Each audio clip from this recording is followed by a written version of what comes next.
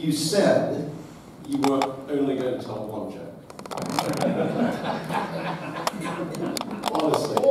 So far, I'm away from that table, I promise. So far, it's just turned out by happenstance that everyone speaking today has a gimmick.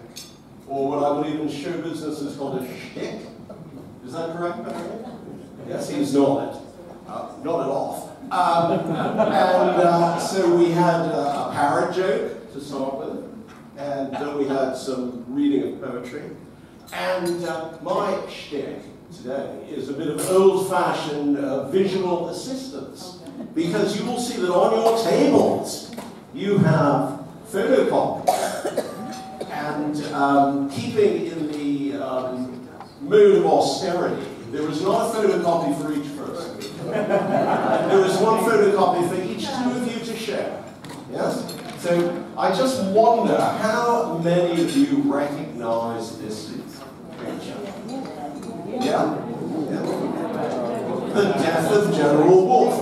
Now, I've got to say that I think one of the most overused words in the English language at the moment is iconic.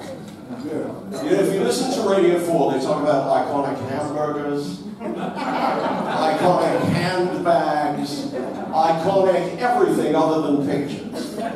And this is the most iconic picture of the 18th century.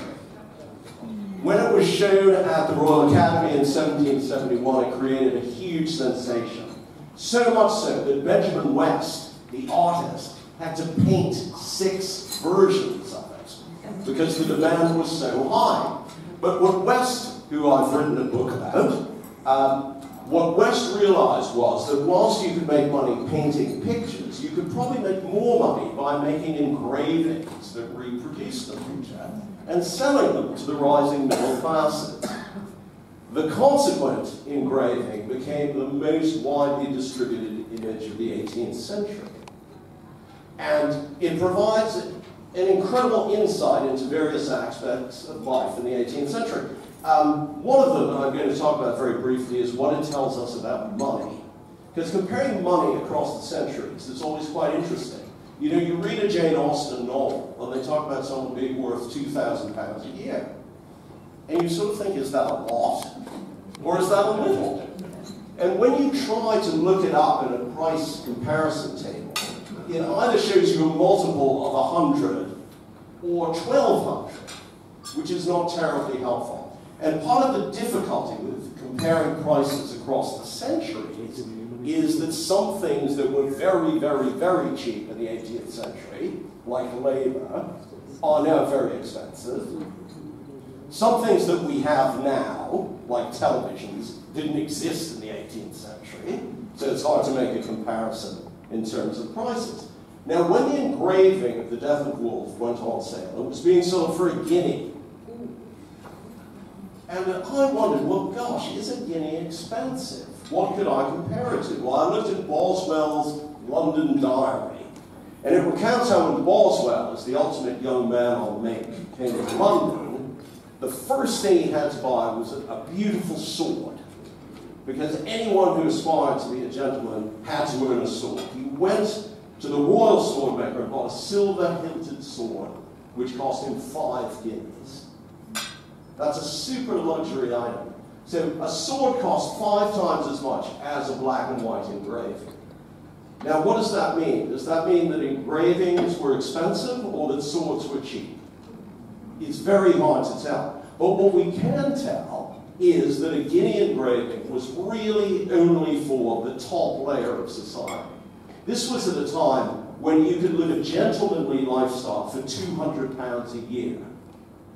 So to spend 1/200th of that on one black and white engraving was quite a significant investment. The people who really counted in the 18th century earned over £1,000 a year. And interestingly enough, there were about 5,000 of them.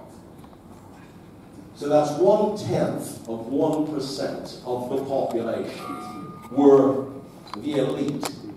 It's the same proportion today.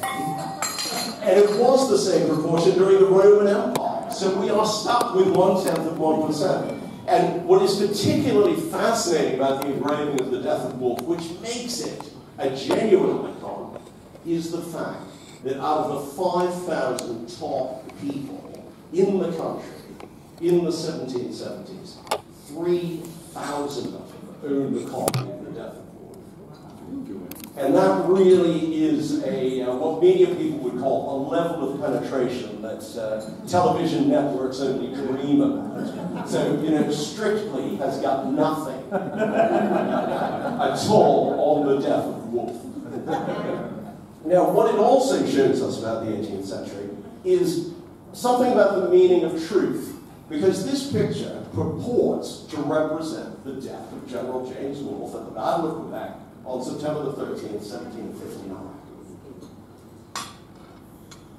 Very few of the people in the picture were actually with Wolfe when he died. One of them wasn't in Canada, and another one of them wasn't even in North America. And you know something? In the 18th century, this didn't matter, because the idea of truthfulness in the 18th century was not reportage, not to record things as they were, but to record them as they should have been. And that's why this picture captured the popular imagination, because it showed the first imperial martyr of British history, General James Wolfe. It showed him dying as he should have died, rather than as he did die. And this captured the popular imagination and gave it an endurance and a persistence and an emotional power that would have been totally lacking if it had just been a bit of reportage.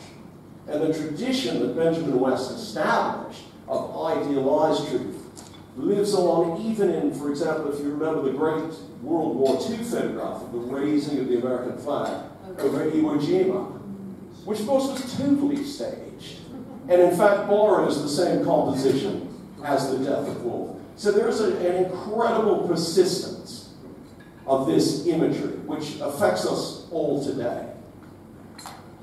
It also represents, and my subtitle is The Struggle to Be Modern, it represents something about what being modern is. And I was asked, well, what is it to be modern in the 18th century? Modern is very different from modernism as a style. Being modern is not looking over your shoulder all the time. And it's worth remembering that until about 1750, people were always feeling inferior to the Greeks and the Romans. Everything was compared to the great achievements of the classical past. And West came along and broke the mold by saying that what has happened today is history.